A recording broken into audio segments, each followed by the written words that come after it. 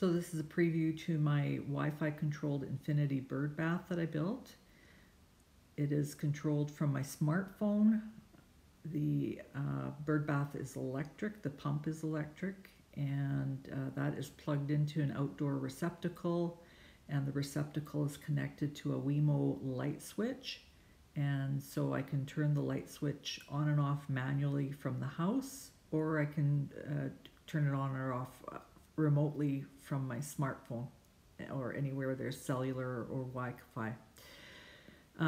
So it's pretty much three components that you'll need for it. You'll need to have a lower pot, you'll need to have a drip pan, and you'll need to create a concrete dish that sits in the drip pan. The water flows over the dish and then into the catch pan, which is lined with some poly batting to act as a filter, so all the water gets filtered before it goes into the lower pot. And super easy to clean and super easy to fill up and maintain. Birds love it, and it was pretty much a really simple and inexpensive build. So stay tuned for the video.